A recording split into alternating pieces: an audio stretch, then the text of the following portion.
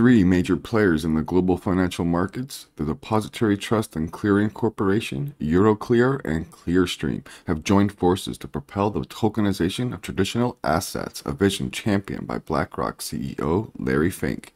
These firms, crucial yet often overlooked, handle 10 trillion in daily trades and have now released a white paper outlining principles for safe and reliable asset tokenization.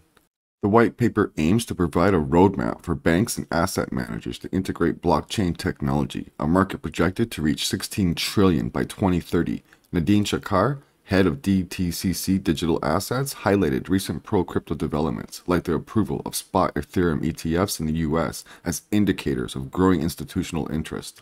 Despite the potential for blockchain to reduce operational costs by 20 billion annually and improve service speed and cost efficiency, adoption remains low. Currently, only 37% of financial firms use blockchain technology.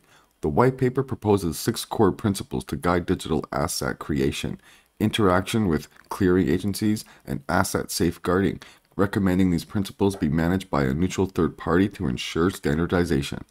Shakar emphasized the importance of these guidelines in fostering a unified approach to tokenization, facilitating interoperability across various platforms and systems. This collaborative effort by DTCC, Euroclear, and Clearstream aims to pave the way for broader blockchain adoption in the financial industry. Play hard, trade smart. This is the Crypto Realm.